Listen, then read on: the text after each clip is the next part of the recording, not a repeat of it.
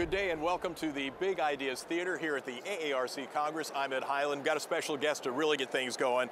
Dr. Zubin Damania, thank you so much for coming by. Better known as ZDogg to all of his fans. What up, I tell fam? you, you are amazing. First of all, the keynote was spectacular, packed house. But we want to talk just first about the character, the person, not a character. It's a huge person here. And I want to talk a little bit about the following that you've got. I mean, since ZDogg, you walk here in Mandalay Bay, and there's people. Hey, ZDogg, what's going on? You got the Z Pack. You got folks who are following you. How did the character come about, and how does it relate? Why are you able to relate so closely to what's going on with respiratory therapists?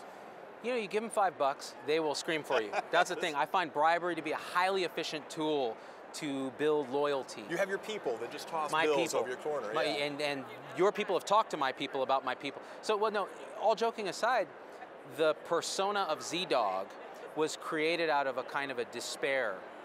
So it was a sort of a cry for help. I was working at Stanford as a doctor for years, and it was truly a calling to get to be with people when they're so vulnerable and have them open up to you.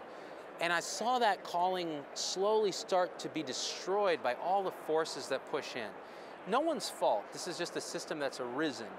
And it causes this kind of moral distress in us as frontline healthcare professionals. And respiratory therapists feel it as much as anybody because they're pressured for time, there isn't a sense of collaboration, they're busy clicking boxes in an electronic record now instead of talking. And so as that started to change, I found that I could either continue to become depressed and try to figure out a way to retire, play the lottery a lot, or I could try to regain a voice. And for me, the voice was, let me make some videos. I've always been a little bit of a class clown. I'll make some videos on YouTube, kind of calling out and satirizing what we go through. And I'll create a character because that way Stanford won't figure out that I'm doing this. Of course, They never knew it was you. They never knew it was me, even though my face is right there. And so as a result, I got away with murder for a long time making these videos and then grew a following. The next thing you know, I've quit my job, moved to Vegas, started a clinic, did all the other things that came with kind of following what your gut is really telling you is the right thing to do. And you're able to relate to people who have been through the same experiences that you are portraying on the video screen as well. Wanted to get into your presentation, talk about Healthcare 3.0. First of all, what happened to 1.0 and 2.0, and how is 3.0 different? So 1.0 was that cottage industry of healthcare that you remember from the 20th century, which was a doctor and a patient in this sacred relationship, lots of time, you knew your doctor, you exchanged chickens for medicine, you know, it was a barter economy, and it was a cottage industry, and it worked because it was about trust and relationship, the laying of hands. What didn't work was as medicine started to grow and science started to come in and processes started to improve, costs escalated, quality wasn't great, because we learned a lot from other industries, like, oh, you know, computers can actually help medicine, there are different technologies, evidence-based medicine shows it gets better. So in a response to the failures of 1.0, 2.0 sprung up. 2.0 is like computer-driven algorithms, check boxes, electronic health records, quality science, and these kind of things. But what got lost is many doctors felt like commodities. So now, and patients. So patients felt like, well, the doctor's looking at the computer the whole time. I don't know my doctor anymore. I'm going to Google to find answers and getting misled down a path that is not helpful to me. So what has to emerge now when lots of frontline medical people are being burned out, and it's not really burnout, it's moral distress. We can't practice our calling the way we know it needs to be practiced because of all this overlay on top of it. It's kind of fallen into. So to build 3.0, we repersonalize medicine. We bring back the best aspects of 1, which was the human relationship. We empower it with the best aspects of 2, which is the technology, the process improvement. But what emerges is something new, collaborative, relationship-driven, incentivized by payment models that actually pay us to do good for patients so we can do well financially.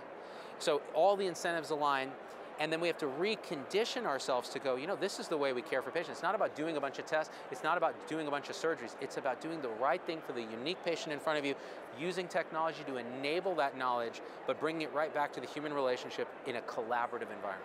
So personalized medicine and making sure that the patient, who has always been number one, is indeed put in the very forefront of how you take care of them. You listen to the patient. That is a key part of 3.0, is listening to the patient, but a piece that we add on is the provider side. So if we aren't part of this discourse, and we've been ignored, so people go, it's about patient-centered medicine. That's great, but if you forget about us, we're human beings that have to interact, and you don't think about our well-being and our resources and our autonomy and our tools, you will never get the best care for the patient. So it throws them back into the mix as an integral part of this relationship. So if you're my patient in 3.0, it's not like 1.0 where I'm like, listen, this is what you're going to do. There's nothing, you have no other choice. It's not like 2.0 where it's like, here's a bunch of data, you go ahead and choose what you like and just tell the secretary. 3.0 is, listen, I got to know you, your hopes, dreams, fears, goals. You want to see your grandkid dance in this ballet and you want to be able to breathe off oxygen to do that. Let's come up with a strategy that I know has worked in my experience, and I think it'll work for you, and based on your genetic testing, I think there's certain personalizations we can do. But then I'm going to email you and text you and call you, and I'm going to health coach help work with you in a team, and the respiratory care person's going to help you manage your breathing so that you can accomplish your specific goal.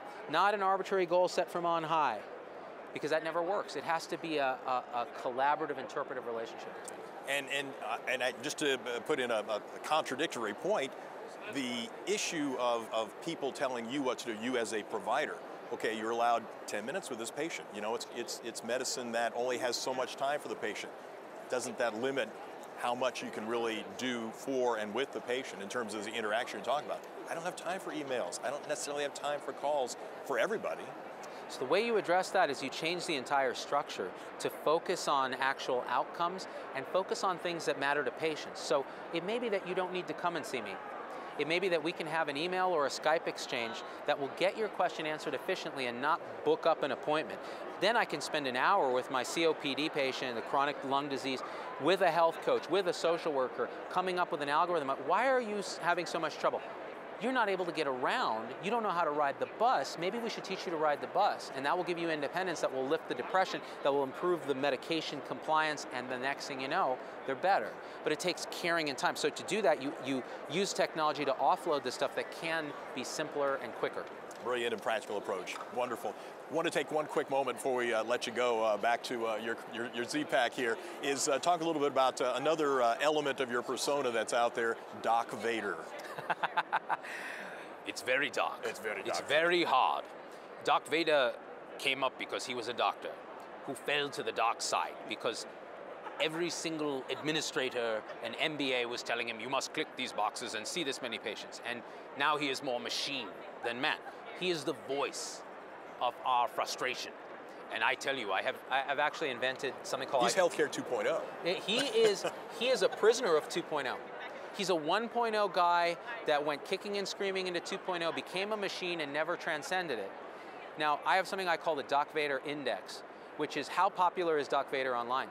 When he's doing really well, because he complains about everything's broken, we're not doing a good job fixing healthcare. My goal is to make Doc Vader obsolete, where people look at him and go, how quaint, what's he complaining about? That's ridiculous. We don't work that way. So that's the ultimate goal, is to transcend Vader, turn him back to the light side, burn him on a funeral pyre, and have him be a beautiful Force ghost talking to us about how great medicine is. Well, medicine has to be great when you can work in Star Wars references as well as you know, the great care that we give to our patients. Agreed. Z-Dog, thank you so much. It's been a great pleasure, and I'll let you get to your Z-Pack now. Thanks so much, and have fun while you're in Vegas. I mean, you're a resident. You get to do this all the time, right? All day, every day. Z-Pack for life. Thanks for talking to me. Hey, thank you so much. Really this is the Big Ideas Theater at AARC Congress.